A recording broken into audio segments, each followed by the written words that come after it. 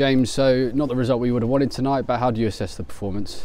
Look, we were a little bit short with the bat. We're probably 15-20 runs short, if we're honest. When you have an innings like Riz played, which was a fantastic innings, you probably look to support him a little bit better there. And then, you know, we just showed we were just a little bit rusty with the ball. I thought the spinners bowled well in the middle.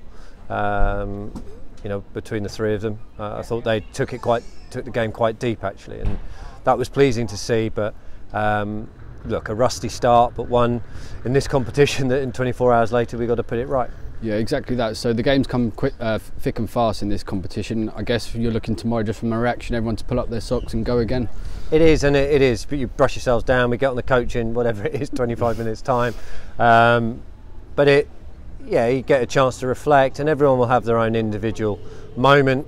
There'll be healthy discussion, which is great, and perhaps, you know, a little bit of chill time as well. But as I say, you know, this group know their game pretty well, and they know that they've been slightly off it, and that's, you know, it's the first game, but we do need to put it right tomorrow.